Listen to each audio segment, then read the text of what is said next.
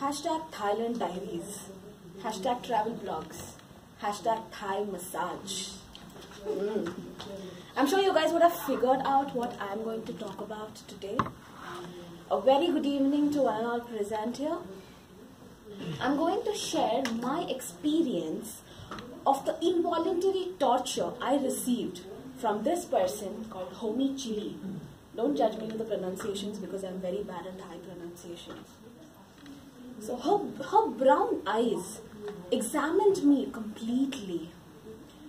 Wrinkles forming on her brown chestnut face as she completely assessed me before my massage. You lady, you require 2 hours. No, I'm good with 1, I said. She then looked at my plump belly to say, oh yeah, you require 1.5.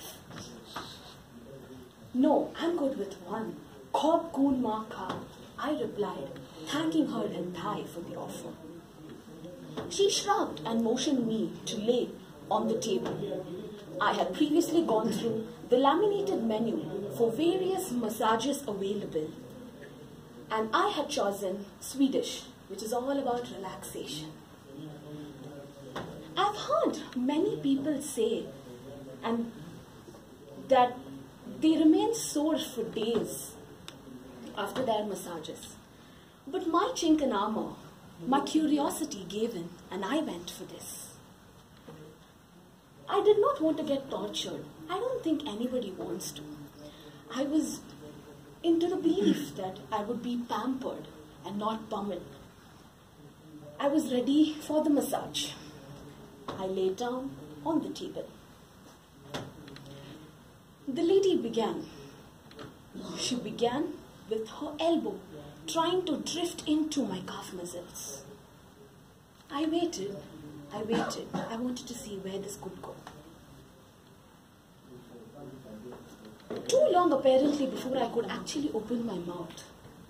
I felt the unmistakable pressure and pain of her forearms just trying to put a lot of pressure on my legs. For a second I was astonished. What is happening? Why is she doing this? I was in pain. I thought I should scream. But no, I am very tenacious, so I kept quiet. She then asked me, are you fine? I say, I'm okay. Go ahead, let's see what you have for me. I refused to wince. We had now entered the battle mode. She was all set to prove the tricks she had for me. And I was all ready to see what she has for me. When I drove her to the spa to get stuff, I had actually fantasized the scent of massaging oil commingled with probably the aroma of rose petals. And I also dreamt that I would be soothed, my taut muscles would be soothed by expert hands.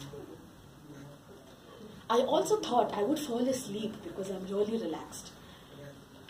But believe me guys, I had a vicious grandmother who actually advertised massage therapy, but what she did was torture. She was probably trained in the elite school of torture. All that she gave me was torture, pain, and nothing else. So once my back was done, I was asked to flip over. At this moment, I thought, I won! I wanted to scream. I wanted to scream so badly. But her sarcastic smile told me that she had a lot more left. Now, she starts to run her fingers through my ribs with the intention of breaking them. She then asks me, are you okay? No pain? I'm like, no, absolutely no pain. The moment I said this, guess what she did to me? She used me as a doormat. She started walking all over me. And for a second I was like, I should scream? No, I shouldn't. I could feel shivers up my spine. And I started doing all the deep breathing exercises I've learned till date. It's still hurting. What do I do now? It's still hurting. She continued. She continued endlessly till I actually asked her, woman, stop it. I cannot do this. She was then like, okay, the last part. She caught hold of my belly. I started kneading it as if it's a dumpling dough. I was like, wait, what are you doing?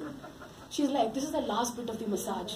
I'm like, happy, the last bit of the massage, but please, carefully. She was all like, okay. And she started kneading it for about 15 minutes, believe me when I say this, 15 minutes.